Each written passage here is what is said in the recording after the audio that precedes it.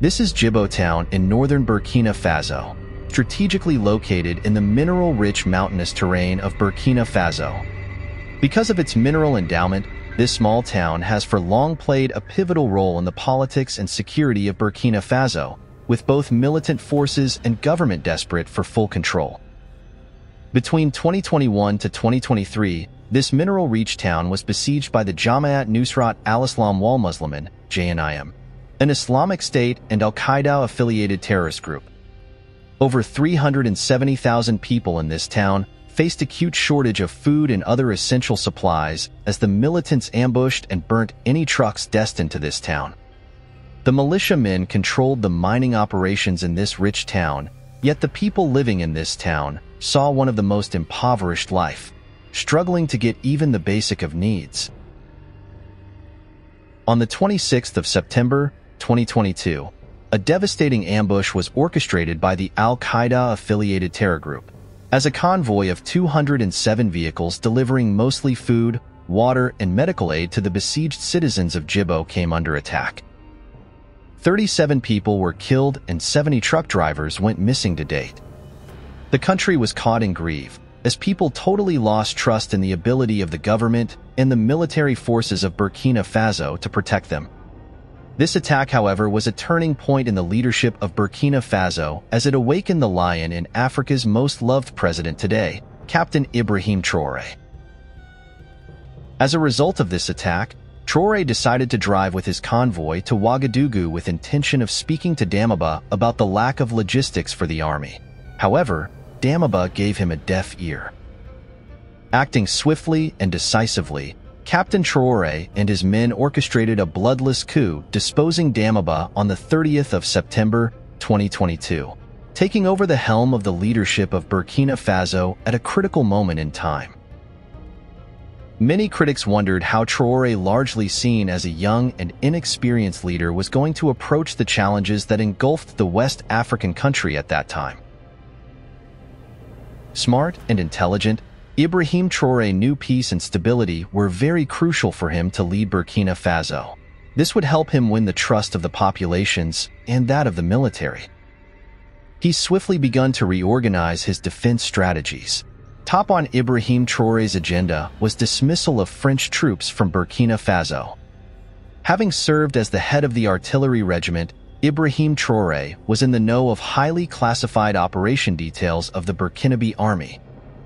His deeper understanding enabled him to know that the French troops were part of the insecurity equation in the northern part of the country. The French military had for decades operated in Djibo, seemingly with the intention of promoting conflict in that region so as to enhance exploitation of the mineral. The French orchestrated this by feeding the Burkina army wrong intelligence that landed the troops into jihadist ambushes, and conducting arming of the jihadists with much superior weapons behind curtains. In fact, the French main agenda in this region was to make the situation more desperate, and Ibrahim Traore knew this. When he came to power, the French had to immediately park their bags and leave. Second on Ibrahim Traore's security agenda was to secure the northern borders of his country. The jihadist militants are highly mobile. Burkina Faso is bordered by Mali to the north. Ibrahim Traore knew that launching an assault against these insurgencies without securing the northern corridors of the country would be futile. As a strategic soldier, he entered an alliance with Mali to collectively combat the militants. This alliance meant the militants had no place to run in the event of an assault from Burkina Faso. The other challenge that the Burkinabe army faced was lack of proper logistics for the military. This left the insurgents with superior weapons and operating capabilities against the Burkinabe forces. Ibrahim Traore swiftly sought a new defense alliance with Russia, China, Iran, and Turkey. This new alliance quickly saw Burkina Faso receive the new state-of-the-art military armored trucks, machine guns, and assorted weapons and support machinery from China. Turkey, on the other hand, supplied the Bayraktar 2 and the Bayraktar Ikinci drones that are very crucial for intelligence gathering and trailing every single movement of the jihadists. Russia also sent an undisclosed assortment of weapons and military instructors to fully prepare the Burkina forces for a gruesome assault on Djibo. Once the shipment of weapons arrived, they were quickly sent to the infantry forces fighting at the front line.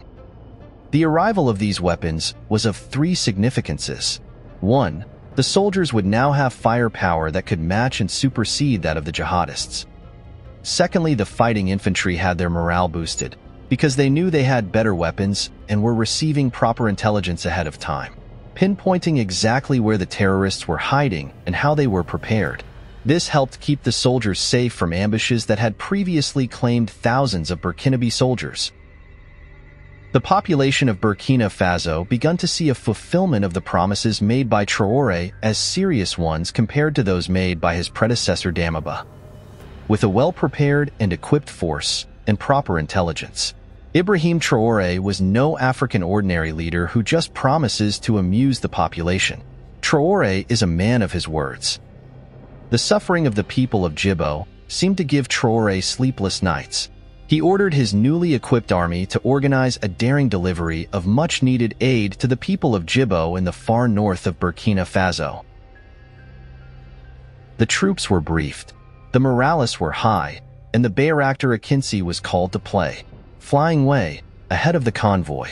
The Bayraktars were able to give the soldiers an eye-in to the future, with a maximum altitude of up to 40,000 feet. The Bayraktar Akinci provided the ground forces with every potential risk ahead, monitoring every movement of the militants with pinpointed accuracy.